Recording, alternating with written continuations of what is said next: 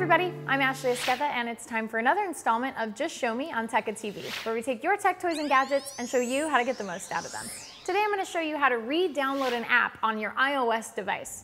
Now sometimes you might delete an app only to realize later that you'd like to have it back and you'd like to use it again. Well, how do you get it back? Well, let's show you how.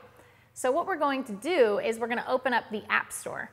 So we're going to tap on the App Store, and you can do this from any iOS device, an iPhone, an iPod Touch, anything like that you can do this on. Head into the App Store, and you want to head to, on the bottom of the screen, you have some categories that you can choose from. You want to go to the Purchased tab, which is the second to last tab on the bottom of your screen.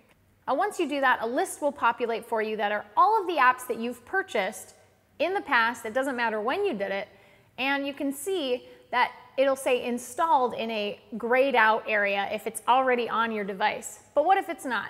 So find the app you're looking for, and you can actually search for it if you have a lot of apps. My friend Mike Hobbs, friend of Tekka, has over 170 apps on his iPhone. Now, I don't have a whole lot of apps on my iPad, so what I'm going to do is I'm going to just use the front arrow to go ahead and scroll through the list of apps. And on the second page, I've got an app here that isn't installed on my iPad, and you can tell because there's a little cloud icon with a down arrow, and that means you can download it from the cloud.